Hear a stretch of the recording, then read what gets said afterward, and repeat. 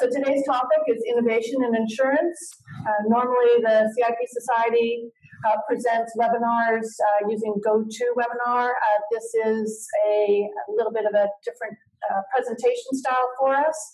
We thought that the topic of innovation warranted a more innovative presentation. So we are trying this video stream. As I say, our partners, the Insurance Institute is partnering with Kinetic Studios today to present this because it is quite a setup with all of the cameras and the lights and all. So really pleased to be here, really pleased to present in this way, and really pleased with the panelists we have. So if we have most of our attendees online or signing on, then we will begin. So my name is Margaret Parent. I am the Director of the Professionals Division at the Insurance Institute of Canada. Normally we've been presenting webinars called our Advantage Live webinar series for our graduate members. This presentation is a special free presentation that we are doing as part of our National Education Month that the Institute has been running all month. Really excited to be able to offer this topic free to our members and to present it in this way, as I say. I'm really pleased with the panelists we have today. We were quite excited in planning this discussion on innovation in insurance to obviously invite those who are at the forefront of it. So today we have Mark Lipman, COO of AIG. Thank you for the promotion. Okay. I'll talk with Lynn Oldfield afterwards. I'm sorry. Chief Operating Officer of AIG and has responsibilities for AIG's innovative strategy within Canada. So doing some really great stuff with AIG.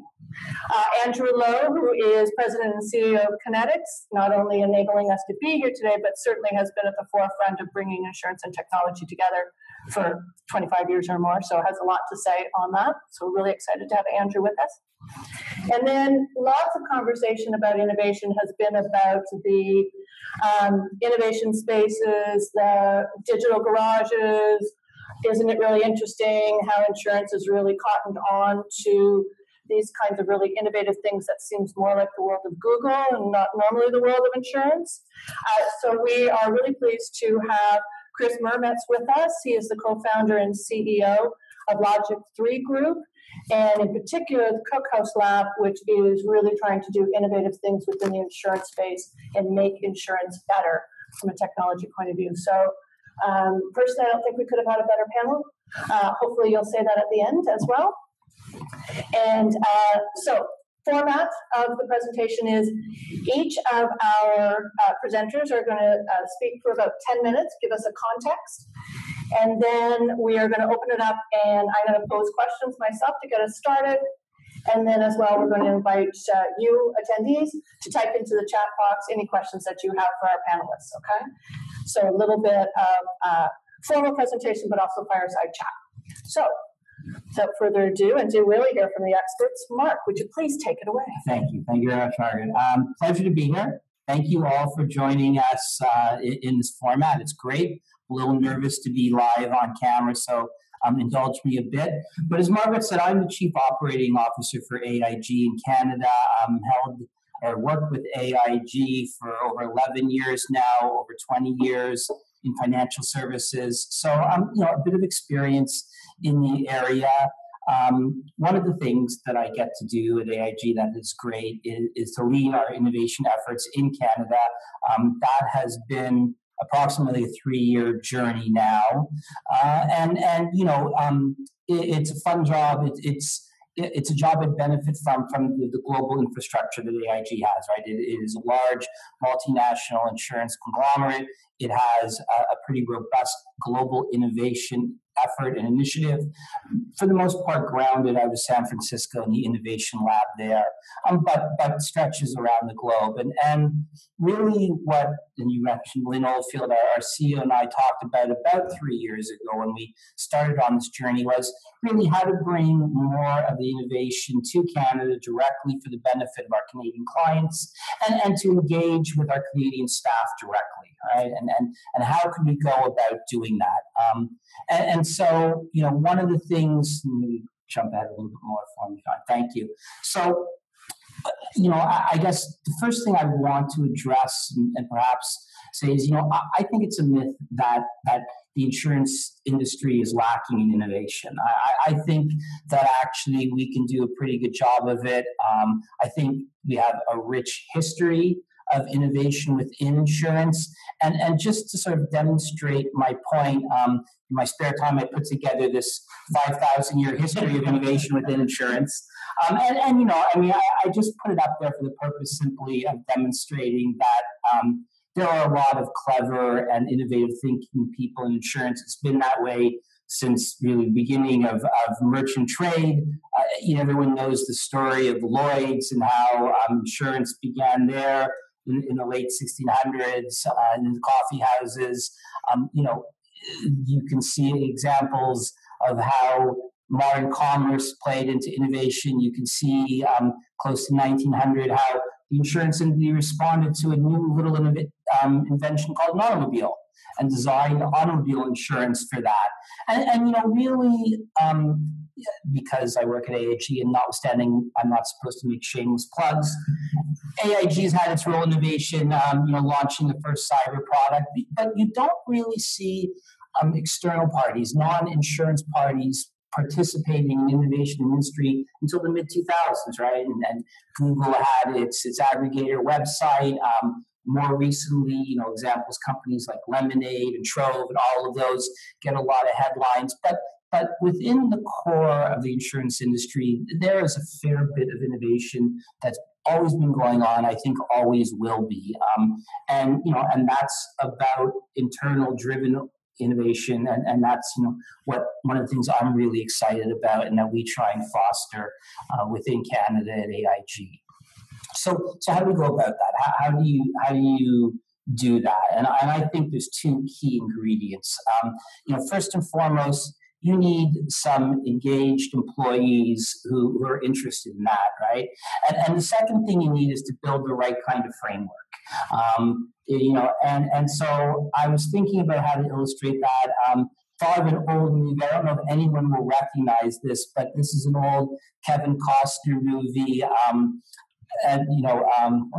Field of Dreams. Thank you, Field of Dreams. I know that I almost forgot.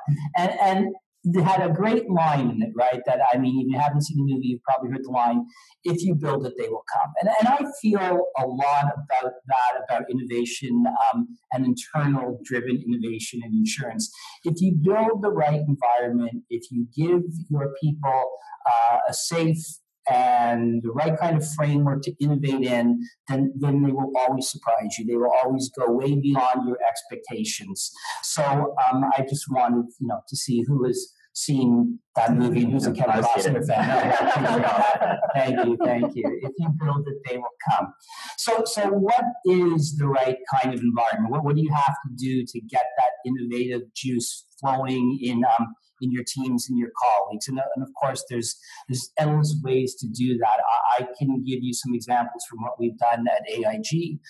One of the best programs that we've used to drive internal innovation within AIG is what we call our innovation boot camps. And these are a series of competitions. We've run them all over the world, whether it's by product line, by functions, any kind of business group can host something like this in AIG. What we essentially do is bring together 20, 25 of our top performers. We put them into teams of 5 and 6, and we assign to each team an executive coach. And the coach will provide direction and guidance, but what the coach particularly has to do is be the conduit or access point for the team to all the resources that AIG has as a global organization, right? And so there's a commitment throughout the organization that when a team comes knocking and they're an innovation bootcamp team, we want to give them some time and attention and hear them out. And the teams have about 3 months typically to germinate an idea, some kind of innovative, whether it's a product, a process, something driven towards our brokers, to our clients, even internally. But they're going to come up with something that doesn't yet exist at AIG that we think is going to make a positive difference on our business. They present those ideas to a panel of judges, global executives from AIG. And while there is a winner, the goal really the seal of approval is to get the authorization to proceed from business case or proof of concept right through to fruition, whatever that looks like. And so, one thing that I did here in Canada to make sure that internal innovation was alive and thriving was to host a boot camp specific just to Canada, where only Canadian employees could participate. And we had 5 teams. I'm very pleased that all 5 teams got the authority to keep on moving, right? So I think it speaks to the fact, again, that when you empower your employees, the quality of ideas they come up with is really, it never disappoints. Great. And so other ways to foster internal innovation, well, so when we started, we hadn't done this kind of thing in Canada previously, wanted to kind of reach out and find out what was available, find out what we didn't know in a sense. And so that's where Chris came in. Chris and Cookhouse Lab have been fantastic partners to AIG in terms of our internal innovation journey. I'll let Chris talk about the secret sauce that is the Cookhouse Lab. But the idea of collaborative innovation and co-creation, it was a great way to learn, to get our feet wet to begin with. We have participated in a number of projects and programs there. One was blockchain, and that was our first foray into working with Cookhouse. And it's a project, and the results that came from that, which was really a list of use cases for blockchain within insurance that continues to get a lot of traction, a lot of attention within AIG globally, right? And so it's a resource that doesn't have to be replicated every time AIG thinks about how to approach blockchain and where to deploy resources, right? Because that roadmap is done for them now. So that's really useful. We kind of went from there. Once we felt like we had our feet underneath us, we started using the Cookhouse for AIG-specific innovative programs and projects. We did what we call the design-a-thon around a particular line of business to really reimagine and re-engineer the process to try and improve the experience for our clients and the brokers that we deal with. And that too was a tremendous success that we were really happy with. So I won't take up, I think, too much more time than that, except to say, I and AIG are absolute advocates of employee-driven innovation. I think it just makes so much sense, and it's such a shame to underutilize that resource. I don't think anyone knows our business and insurance better than our employees. I think they have, it's an enormous wealth of untapped energy and creativity. When you give them the environment to safely create and ideate, it drives engagement, and engagement in turn drives more innovation. So it's a fantastic sort of cyclical process that you can cultivate, and it takes on a life of itself. And really, so the sky, we just see it going on and on. I'm very pleased with the outcome, and big plans throughout the rest of 2018 and beyond for internal innovation. Nice. Great. Thank you. Thank you. Boilerplate there? Boilerplate. No need to read the legals. Okay, there we go. Maybe the forward-looking statement. Exactly. Okay, so then why don't we have Andrew then start to talk about consumer and how the consumer is driving this innovation as well. Yeah, thank you very much. We were really happy to be working with the Insurance Institute on this project and this live stream. I'm really excited. So I agree with Mark around the Field of Dreams concept, and build it, they will come, but I know you mean that building a great, user experience and building great stuff that, meets the expectation of your customers as a big part of it. And what we do at Kinetics is actually about, connecting insurance companies to their customers or insurance providers to their customers. And we do that by, when you build it and they will come, we brag about that. We brag about that. And then we keep bragging as they use your technology or your service to make sure they become revenue generating and ultimately sales. But I'm here actually to talk about behind the wheel of disruption. I'm here to talk about disruption. And when I talk about disruption, I mean, well, lots of things are changing around the world in terms of technology, how we use technology. It's impacting everything we do. And so what's happening with insurance is that, well, these technologies and how we use them and how we engage with them is changing the way we're doing business. So that's what I mean by disruption. And this man here is the 21st century disruptor. And most people don't talk about Elon Musk in this way, but he was the founder of PayPal.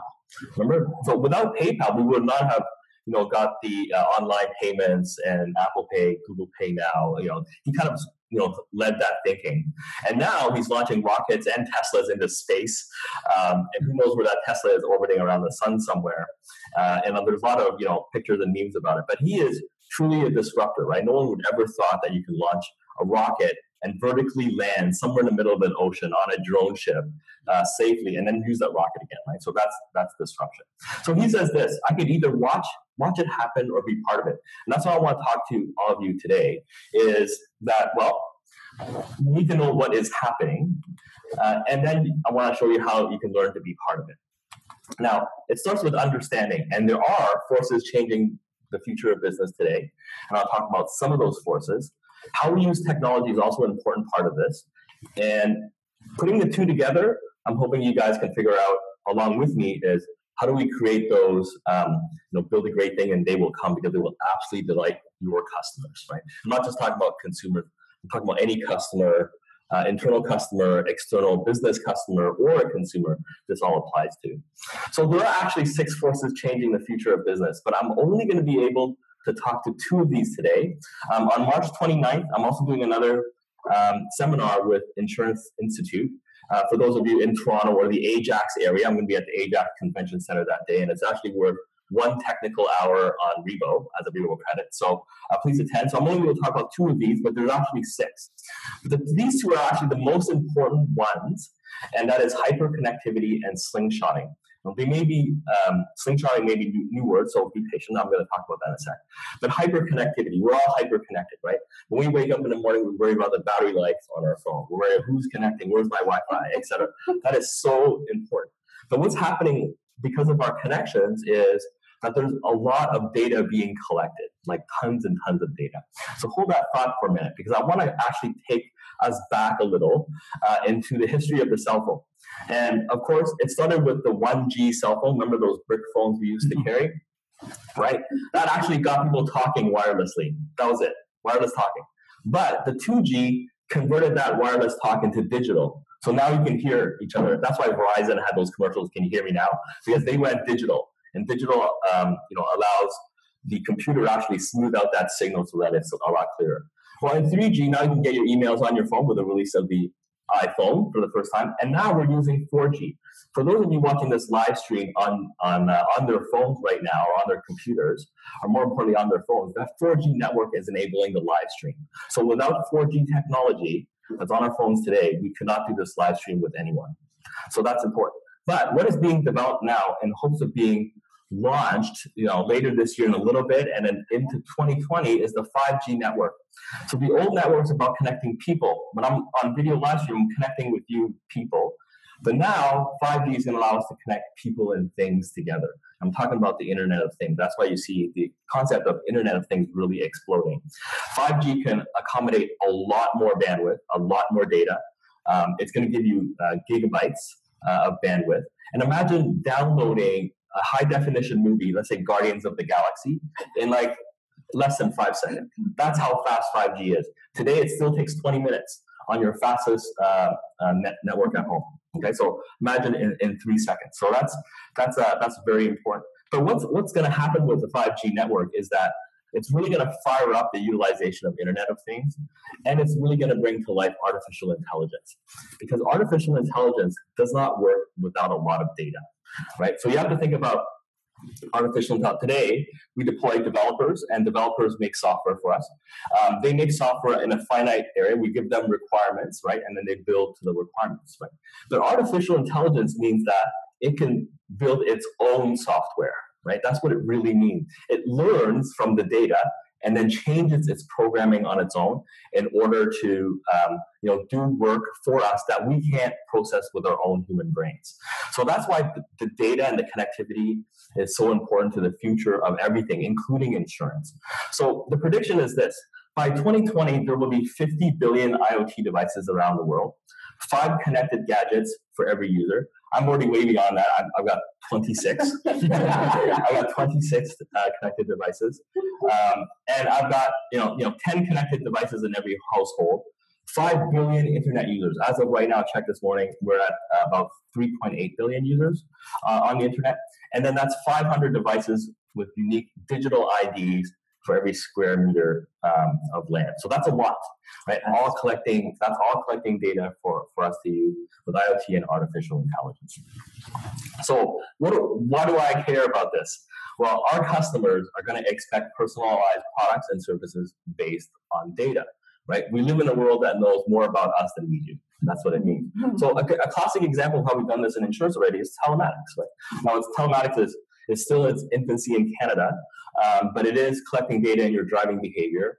And I believe most carriers, and Mark can confirm, if they're using telematics, they're collecting data in order to feed some sort of analytics or an AI in order to determine driving behavior, and then to do underwriting that is catered to the individual versus underwriting that is based on statistics, right?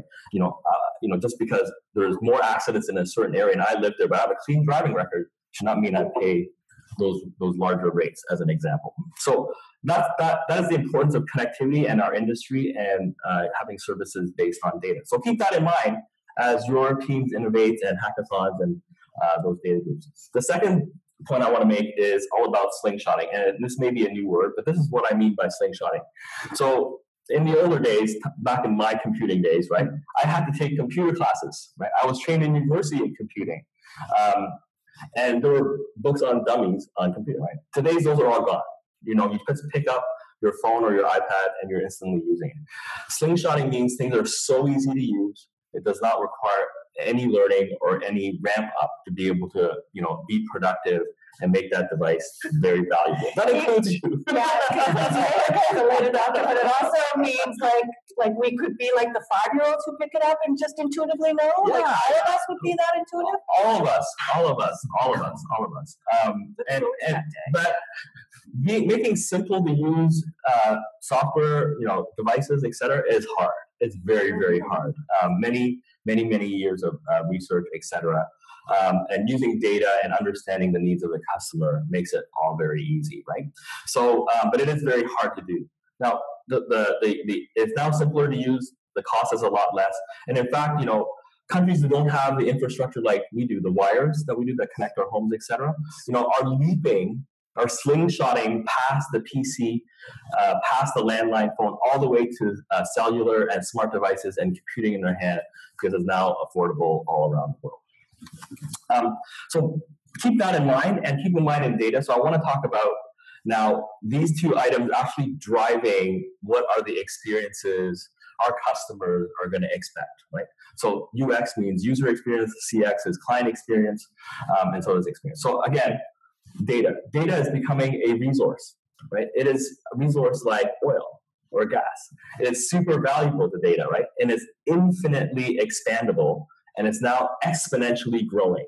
So imagine like all these millions of users on the internet and growing, smartphone users and growing, all collect data. That's infinite, right? And we can infinitely store this, but it's infinitely valuable as well, because people are starting to recognize that data is a raw resource like gold, and they're going to mine it like gold. So, new jobs in data science, data scientists, data analytics, you've all heard AI. It's all about mining the data, right? So we're going to mine that.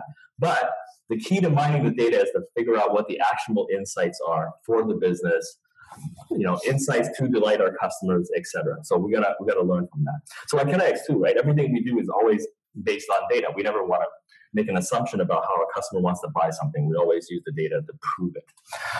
So data is really, creating this whole new industry in artificial intelligence and machine learning. Now, this industry has already been, started, many years ago in the 50s, even before, but it's now really come to light because we actually finally have so much data that we can actually train machines, and we have processors that are fast enough. In fact, today, most of the machine learning companies or artificial intelligence companies that are starting up are using software to create machine learning algorithms. So their software is self-learning. But these two guys I have on the screen here, which is the CEO of Intel and the CEO of NVIDIA, they're making hardware to do machine learning. So hardware is going to run way faster than software. And their hardware is going to self-learn and create neurons, just like in our brain, on silicon dynamically to do further machine learning. So that is what's happening in the world, and they're very serious, investing billions and billions into this research. So what does this mean then in terms of a user experience? Well, our customers are going to expect smart personalization, right? Give me the products that I need today, right? And being able to go online and figure out what those needs are. But it's not all about computers. I want to add one part is that humanization is also really important. One of the companies I've worked with, Pro Navigator, they make a chatbot that's an AI chatbot, so I can go and ask questions about insurance and it responds. But they also have kept in mind that, customers flow differently and always want to talk to a provider. They always want to be able to research first and talk to a provider. So, human insurance providers are always going to be a necessity in this, but people are going to want, more intelligent kind of interactions and conversations online. But there's always the human connection. Of course, there's this whole smart speaker thing that's happening right now, and that's all based on natural language processing, or AI. And so, you can buy those Google Homes or Amazon Echoes for really cheap, and you can say, "Hey Google, where's my car?" etc. But what I found right now is with these devices, it's replacing the keyboard. I have not picked up my phone recently for a while to ask what the weather was. I just ask what the weather is. I don't go back into my weather app to find out what the forecast. So I'll say, "Hey Google, what's my weather on Thursday?" And then it'll tell me exactly, right? So, it's replacing the keyboard. So that's something to keep in mind at our customers. In fact, we've already built this for insurance quoting. You can buy a Google Home from Best Buy and ask Kinetics for an insurance quote, and it'll ask you the right questions and give it to you. You're not typing anything in. The third one is designed for the age of immediacy. In an on-demand world where I can summon a car on demand, right? And even like Tinder swipe on demand, right? As an extreme, your customers are going to want to be able to access you right away, anytime they want, right? And so, this is always my calling for, more purchase online type of scenarios for us in Canada. We're a little bit behind on that front around purchasing online, but again, always the human insurance provider will always matter. I talk to many folks, and the bottom line is nice, but they always want to make sure like their coverages are correct and that they have the right products and so on. I always want to talk to someone over chat and then eventually potentially over call, right? Even with Google Home, we want to make sure when they get a quote, they can even use the Google Home to call someone, and that works. And the last one is virtual reality, and I'm not going to talk too much about that, but it already exists in everything, in a lot of things we do, right? Anyone buying a late model car, you'll see your maps on your windshield. That's augmented reality. So that's the best use case. People are using drones to fly over properties to assess damage and do claims, et cetera, and catastrophes.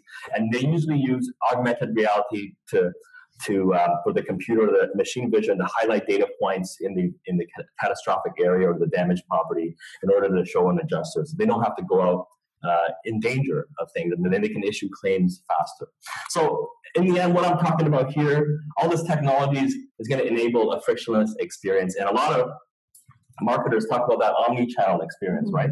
But I think starting now, the omni-channel is going to expand beyond social media, digital marketing, email marketing. It's also going to include the smart speaker, your connected car, your Nest Protect, your Nest thermostat. So they're going to expect our industry to use all of this as data points in order to provide products and services. And I want to engage in any one of these areas to do that. So as part of slingshotting, people are going to expect no friction in purchase and service of anything. And a great experience will keep them retaining a long time. Okay, so that's it for me. I hope to see some of you at March 29th, where I debrief this whole thing in an hour with lots of demos and fun. Lots more detail. Yeah. But thank you. But I like that frictionless experience. That's good. Okay, now over to Chris. Why don't you tell us about Cookhouse Lab? Sure. So again, it's just following up on what you've already heard from Mark and Andrew. But the reason we created Cookhouse is really a combination of all those things. We think insurance can absolutely be better. But to Mark's first point is, we think we as an industry can help drive what that better is. So I'm going to talk about co-creation. Take that back to the Logic 3 group of companies. We've got a number here, but it's really Cookhouse Lab, which is the most recent, which we'll talk about now. First, what happened was, and this was about a 4-year journey, but there's one of our other companies that we recently launched late last year was called Apexa. And it's a compliance platform at its core, but the bigger meaning that we got out of it is we spent 4 years working with 5 large insurance companies and 4 large MGAs to create something for them. So we weren't building a tool and trying to sell a tool. We were working with them to build what they wanted. And then they all worked together with us. So we're very deep partnership. And we worked with compliance teams and their legal teams and their operational teams. But really what we saw here is, for the first time in my career anyway, the insurance industry really does want to work together. So for big, sticky, kind of those BHAG type problems, the industry is ready to partner and co-create. So Apexa was a company, but it's really the beliefs that it gave us to get into Cookhouse. So very quickly, Cookhouse we created because we did see a lot of innovation happening. And yes, we thought we could drive it, but we were also worried that there are a number of horror stories where a lot of money goes into an insurtech startup and it doesn't survive, or you don't see a lot of tangible value coming out. So we wanted to create something where the industry could move faster, but also try to create value, not just talk about creating value. So it really is, we do want to make insurance better, but we want to do it from the perspective of helping people work together, creating that framework where people can work together, and deciding and creating not just products, but business models, because we think there's a lot of opportunity for us to do things better. And there's a lot of people who want to do this. Again, to Mark's earlier point, inside all of our companies, we have a lot of people that want to create things, and a lot of great ideas. So we don't have to be disrupted by somebody in their basement. So very quickly for me, who is part of Cookhouse? It really is a co-location, co-creation space. So we wanted to make it all-inclusive. I'll talk about open IP in a moment, but we invite everybody to be part of projects with us. It doesn't matter if you're an agent or an MGA, insurance company, carrier, other vendor. We think getting a number of people together is the important part of success. And you'll see an entrepreneur in academia at the bottom. We think that's quite important as well, because quite often, like insurance within the industry, we can solve a lot of these problems, but sometimes we lack that sense of urgency. So when you bring in somebody who's just started a company and they don't get paid if this doesn't work, there's an urgency that not everybody has, right? So that entrepreneurial urgency really is an important part of this formula. And I think academia has been very helpful for us as well. So Cookhouse is part of the Logic 3 group and another partner company called MSG Global. And MSG is based in Munich. So across Logic 3 and MSG, we've been bringing students from local, the Toronto Kitchener-Waterloo University corridor. So we bring students in from there. But equally important is we've been bringing students in from some of the German universities. And diversity is really important. So not just in terms of backgrounds, but ideas and beliefs and what people are used to seeing or not seeing. So academia is a big part of it, but we really like that global perspective as well. So we really try to encourage any project we work on, we do have a good rounded team of people trying to solve that problem. I'll come back to the problem in a second. So what you'll see here is on the right side of your screen, your screen, these are a number of companies that have been working with us for the past year. And for some context, we only launched Cookhouse maybe a year ago, February 1st last year. So we just tripped over a year. But by the number of companies you see on the right, we do believe that we're onto something. There's a need there that we think needs to be filled, that we're proud to be doing. So the way the model works is we have this a unique recipe for innovation. So it's a lot of design thinking, lean startup, but it really is going back to what both Andrew and Mark said is go back to the consumer. What does the consumer want? So any project we do, we spend a lot of time, the project team, talking to consumers. So our office is near a bunch of universities. So if that's the target audience, go wander around the campus and talk to people, ask them questions. So really iterate, but go to the ultimate consumer. So that's important. So that design thinking for an insurance project is what we really liked. And then we have a collaboration model that works. The co-creation model that I talked about. And when I say co-creation, it isn't just that we've got a number of companies working on a project. It really is a step further in that it's an open IP project as well. So anybody who works on that project, any one of those companies on the right, after we create a minimum viable product, they all have equal rights to go and build something. So again, the belief there is a lot of smart people are in different companies. So let's get all those curious people about a problem on a project, and then whatever happens, happens. If 4 companies want to go off and do something, and it's whoever's the best able to execute on that idea will win, which is the way it should go. Equally, if nobody wants it, then maybe that one didn't work and we'll do another version of that project. So open IP we think is important for truly open source innovation, but equally is the co-creation element, getting a number of people from a diverse background to work on problems. IP being intellectual property. Intellectual property. Fair enough. Just correct. making sure everybody's got that. Correct. So all the intellectual property is free and clear to be used by anybody who works on that project. I'll go through this quickly. So every project starts with somebody has a question. Everything starts with we have to have a question you want to ask, and then we'll kind of chew on that a little bit. That'll generate an idea. That idea will be what will be the focus of a project, and it will create an MVP. What the other things that we're very clear on is you have MVP, minimum viable product. Intellectual. Yeah, I think that we're granted too. All those things are like that. Our attendees might not know this lingo. You're talking, And we're trying to talk fast. Well, so the minimum viable product, a project has to end. I've been in insurance for a long time, right? So I've been on committees where I'll travel the globe to go to meetings and nothing really ever happens. So what you got to do is you got 1 week, 1 month, or 1 quarter, but this project has to end. And you, whoever the project team that worked on it, you have to present back to the peers in your companies. So that gives a little bit of pressure that it's not just that we're working on this ourselves and going to a cool space. We have to present back to our leaders and our peers leaders what we've been doing for a month. And then that peer pressure is good. It keeps everybody focused. So getting to that minimum viable product is important. And after that, again, we're trying to build this whole collaborative model in this partnership ecosystem where there's a really good idea and nobody wants to take it forward.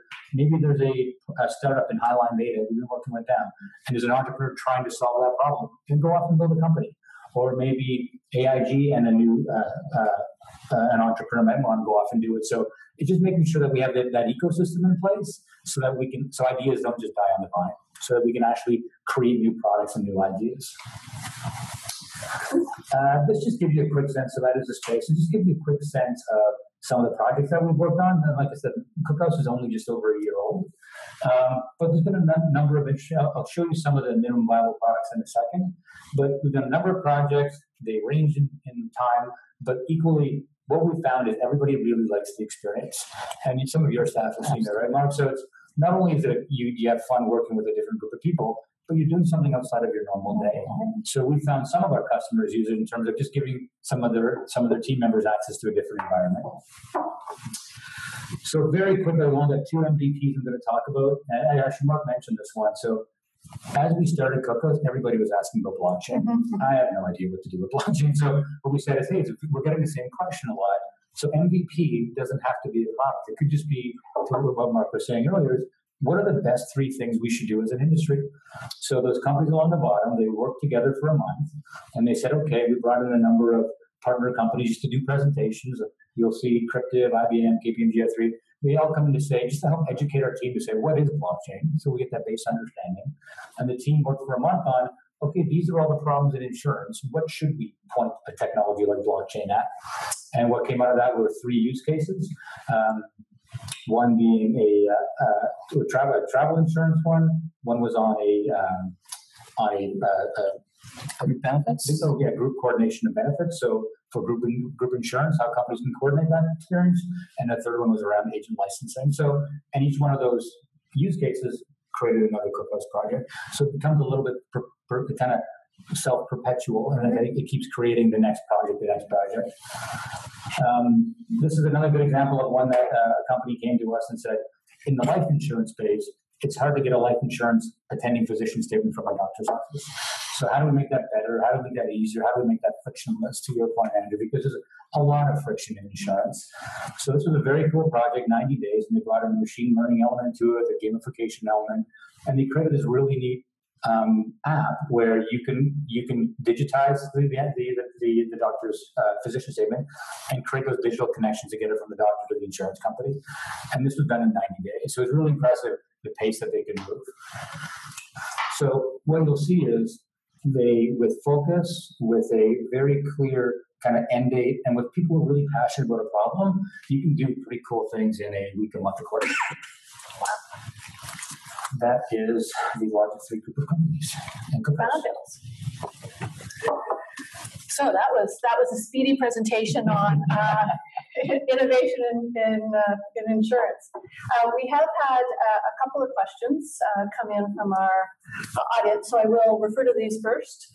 And so, in particular, there's a question around artificial intelligence, and it's making a movie reference, so this should be fun too. I think I've seen that one. No, this is the Terminator. So it's the whole thing. It's the whole, right? Machine's going to take over. So if AI can process faster than human brain and more logical, what is it to prevent AI from logically deducing that humans are viruses or not logical or destroying the planet and taking corrective measures? Anybody want to tackle that? Yeah, I don't have a simple answer for that, obviously. But it is for the good, not the bad. It is for the good, yes. But I've spoken to a number of AI companies, and that is top of mind, right? And you'll see some AI startups that have a core value as part of the organization, as we're using AI to do good and to do preventive. Don't kill the humans. That'd be a good. Yeah, exactly. And yeah, there's a lot of debate, so I can't say. I can't provide an opinion on that, but it's little. So I think what's interesting, maybe just aside from the doomsday scenario, I think what is a really interesting debate, though, is, can you teach AI moral values? And so you think about a real practical application, right? If we're going to have autonomous self-driving cars, where that conversation comes to play. And, it's the car finds itself in a situation where it's about to get into an accident, and does it get into the accident and potentially hurt people in the car? Does it veer off, but there's a pedestrian? Which is the lesser of the evil, right? And that car, that software in the car, the intelligence has to make those kind of decisions in a split second, and it's really people who are ultimately programming that. So there's some really interesting moral debates around AI, I think, at a more practical level than Arnold Schwarzenegger. Yeah. And actually, AIG did a great piece at the CES this year, and I attended that, and they did a study, about who is, ultimately liable if machines are writing their own software, and the cars drive themselves, and so on. And so, yeah, and there's no answer at this time. People are doing heavy research, heavy study on how to think this through. So. Just to follow that up, I completely agree. That is an interesting part of the debate, and that's where, coming back to Cook, because that's where we did an autonomous vehicle project, and there's a Stanford study that everybody had to do to come up with some of those moral guidelines. Would you, if a pedestrian was crossing against the light, would you hurt the pedestrian or the driver? So it is a really interesting debate, but equally, this is where industry standards become important, because you really want to know that every car is going to behave the same way. Like, one car is not going to take out the pedestrian, one car the driver. So it really is interesting that standardization isn't always what we're known to do well, but in some of these moral cases, we have to have kind of standard rules. So that came out of one part. That was one of the most interesting parts of it. Cool.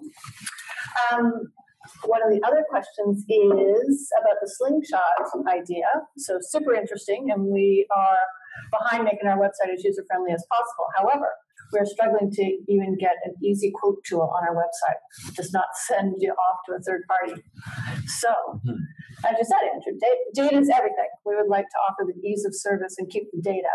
Is there anything out there or otherwise for us to access? Yeah, I mean, this is getting self-promotional. But is in fact a big part of our business that we do, which is a great question, by the way. I know exactly what you mean. Please contact me. We can put you in touch with some of my folks. Look, all the guys back here are building those types of website that is not, out of the box or can, that it's, tailored to a specific brand. And part of the slingshot is about trust too, right? And we focus when we, build those quoting sites and consumer education site, we make sure, all the design inspire trust. And part of being frictionless means trust. right? So if you have a lot of hoops to go to, you start losing trust using an electronic device or a web platform or whatever. And so, we help our customers with that. So please contact me. Thank you. Okay, so since you did introduce the concept of trust, given that insurance is based on trust, the whole contractual obligation for both parties, so do we fundamentally believe that technology enhances that trust?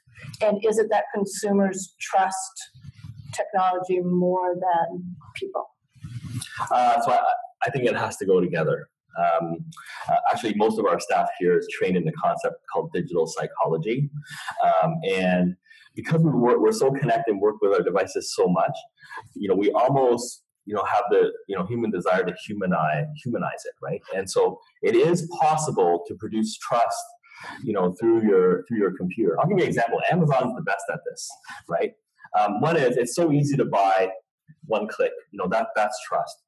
They also provide urgency messaging on their site. Like, we can deliver this. If you have Prime, we'll deliver this to you tomorrow. Like, that's trust. So how you communicate in digital and the experience you bring it through has a lot to do with the trust that you inspire. So if I have 10 pages that are really ugly and clearly someone who developed it had put no thought into its user experience, I would lose all trust, right? It's just like when you're shopping, you go to one site versus another, you might not trust that site, and instead you go to another. Like, you might go back to Amazon and buy it because you really trust their service and that they will deliver the products on time and so on. Yeah, insurance just doesn't work on your package will be there tomorrow. No, it doesn't. Right? I think it's the context, right? If you ask that question, you start with what's the context, and the context is unfortunately that the degree of trust by particularly individual consumers in insurance is lower than it ought to be, right? Where exactly that lies is a matter of debate, but it's lower than where it ought to be. And so if you can deploy technology in a manner that increases trust, then I think you're delighting your customers, right?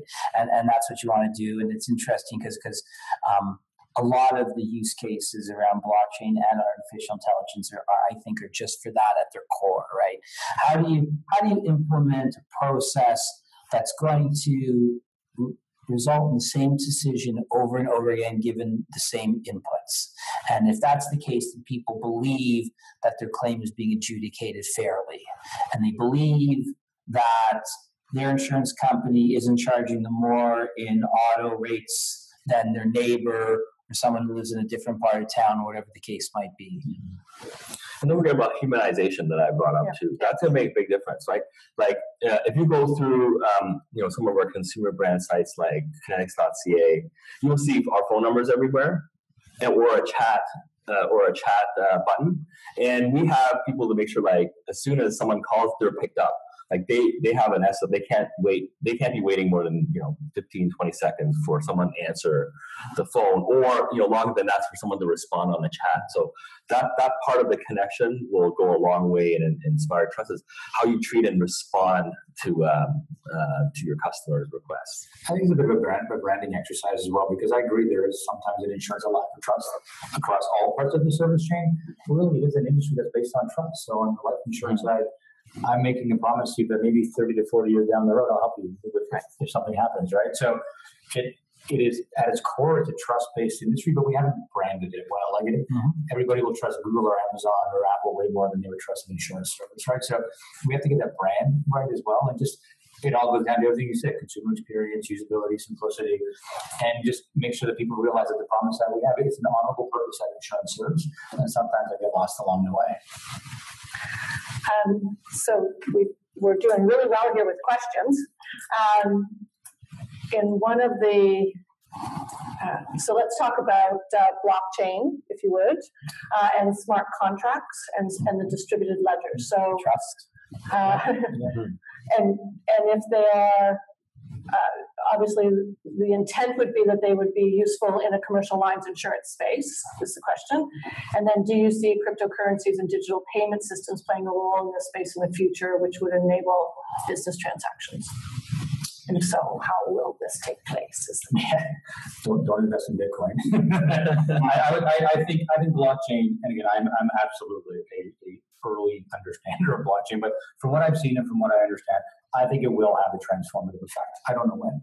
I think if you look at how money moves as an example, when there's a large cohort around a population of people who work in an area who send money back to family somewhere else. A Western Union type transaction, that's a very expensive transaction. Blockchain really looks for something like that because it takes those transaction fees down. And a smart contract, you're right. I think it was E&Y did something with the shipping company, Maersk, where they did a complete blockchain, a smart contract on a blockchain, and they had sensors on all the boats, so that on all their ships. So the insurance would actually change depending where the ship was. So if it was going through maybe areas where pirates are more common, that coverage would suddenly come on as it comes into a bay. Then suddenly that coverage would come on. So there are a lot of use cases happening, and I think it will be like a smart contract. Insurance at its core, some of the contracts aren't overly complicated. We put a lot of words around it, but they don't have to be that complicated. So I think it will have a very big impact. It's hard to say when. What would you guys say?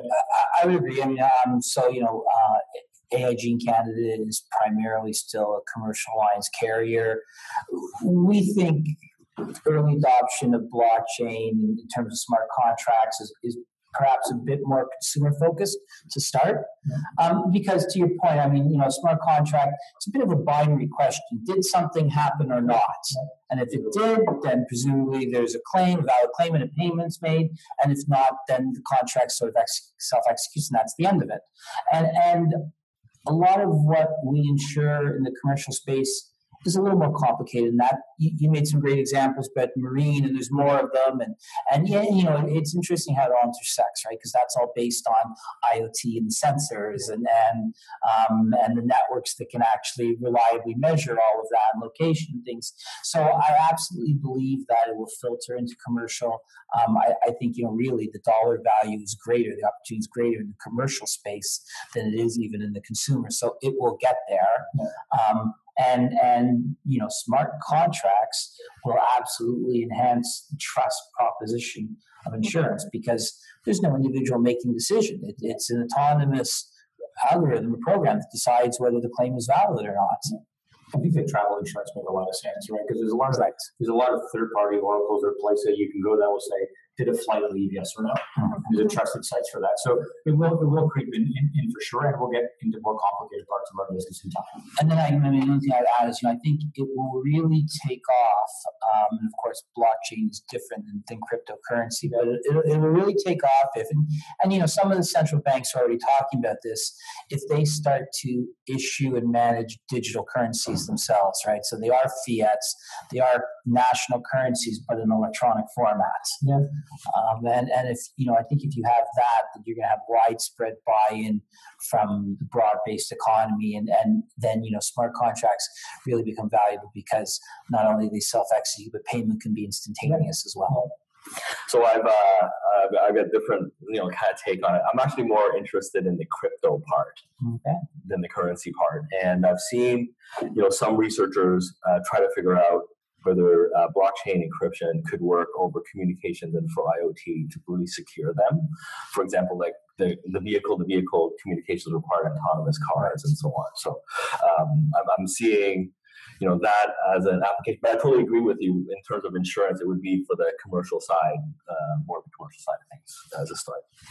So as a segue, given all of this Internet of Things and all the data and all, one of the questions is, with all this heavy reliance on technology, data storage, all day-to-day transactions, of course, is what are the risks around hacking or crashing of systems due to natural disasters, cause temporary or complete disability of systems? What do we do in those kinds of cases when we rely so heavily on?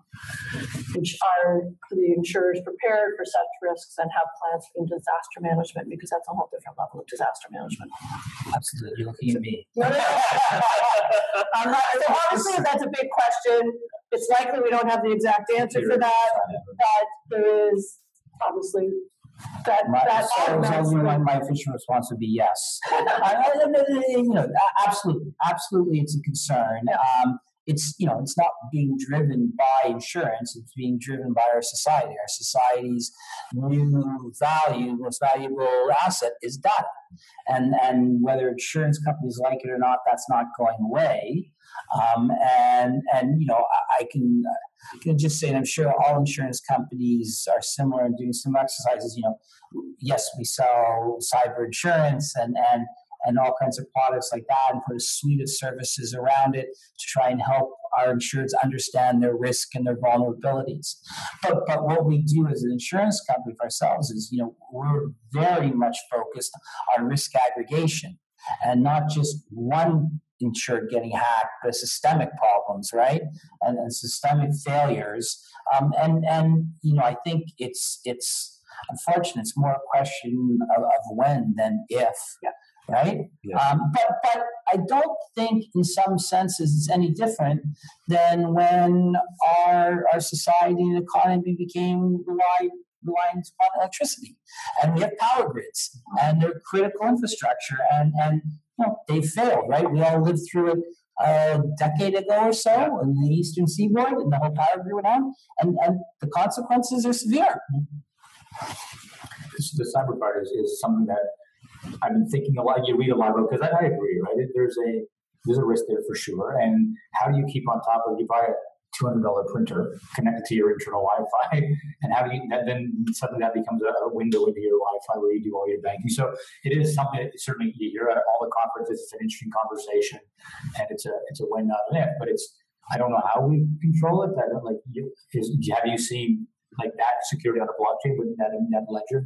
Yeah, technology might be more interesting. But I've seen it under development in my work at Radisson DMZ. So some of the startup companies are thinking about that and doing some prototypes. So it's really early days. But yeah, I agree. It's imminent. We all have to be very vigilant about it.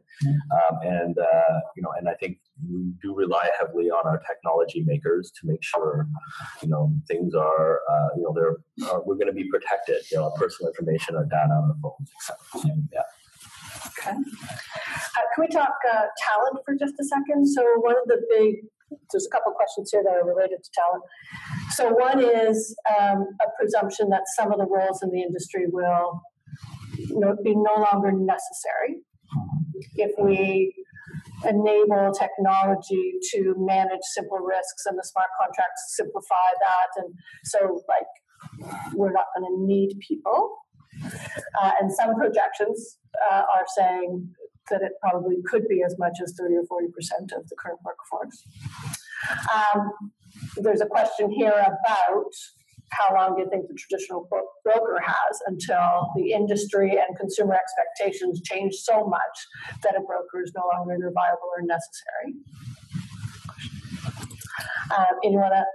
There's an aspect of humanity that you've brought into this conversation, and the aspect of all the search and investigation and all of that still often has people wanting to confirm what they've learned or do the final purchase through a person. Yeah. So if that is true, then the brokers still are necessary. Mm-hmm. So I've always personally believed in that it is that part is necessary, and survey after survey, and being a panel moderator, and having millennials on the panel and stuff, they still say they don't trust buying some of these products online. They're big ticket items, and I'd like to talk to someone. Yeah. But I think what we need to be aware around all of this technological change is that our roles and our jobs will be shifting to other things. For example, our brokerage upstairs, we have more people that work online, purely online and chat versus the phone now, right? We switched the jobs. Okay, well, when you service your client, it's going to be on chat, and you're going to update their app that has their policy, online instead of talking to them. So we start moving those. I've also heard lots of stories in the U.S. where they're testing autonomous vehicles. Truck drivers are moving their jobs from being a truck driver to being a truck drive tester. So they're testing the trucks, right? And so they're switching their jobs to become truck driver. There's a drone company in the U.S. called BetterView, and they supply for insurance companies data on properties for insurance and adjustment, right? And for adjusting. And they use ex-military drone pilots they have a chief drone pilot officer where they will, they work the drones, but they will also teach the insurance company how to fly the drones. So you may not have an adjuster, but a drone pilot to do the adjusting, right? So that's what's going to happen. I think you have to be aware that there's going to be a shifting in job, not different than when horses became cars and so on. And all of a sudden, a lot of these workers, people are, running stables for horses, but now they're paving roads and being I agree. I agree with you that no doubt at some of the lower level, more repetitive, simplistic tasks are going to go away. Yeah. And it might not be the very same people that get repurposed to become our programmer and data analyst, but I get a sense that as an industry, I'm not sure our contribution to employment will change significantly. I mean, I don't know that I have exact insight into that. I can tell you that we look at it as supplemental too, right? AI will be supplemental to our commercial underwriters. It will be a tool they use, not a roadmap for replacing them. So in principle, there may be some roles that may be phased out. There's most of the roles that are going to have a lot more technology applied to that. So whether it is helping the customer update their app or understanding what the data tells them, and then there will be a whole bunch of other roles in terms of the data analyst and the data scientists and all of those kinds of roles being brought into, and we're seeing that already. Yeah, I think of it as an opportunity, to be honest. It's an opportunity. Yeah. So the question was about demand for talent in order to adapt to this new technology, the new data, how to understand the data, extract insightful conclusions, to be able to gain insight from that research. And so you can see that's a learning curve and additional training that would be required of staff. Probably not unlike at some point when we went from all paper to some level of computer, right? So it is a learning curve, but I also think, in order to understand or to assess whether an insight is valuable, whether the insight will be truly valued by the customer, you have to have some experience in that, right? So I want my 10 and 20-year veterans who have been in the claims organization or have been underwriters still around because, I think they have the greatest insights of all. Yeah, it's hard to believe, but when I started my insurance career, the internet, as crazy as it sounds, didn't exist. My kids couldn't understand they have no Wi-Fi, never mind the internet. And as everybody started getting an email address, how crazy to think about an email address. And everybody said, after this, you're only going to work 4 days a week. Life will be great. Retire at 55 as well. The pace of change is going to keep happening. Advice is going to be important. Jobs absolutely will change and evolve. But I agree with Mark. There's going to be a big job pool of that insurance industry will continue to support.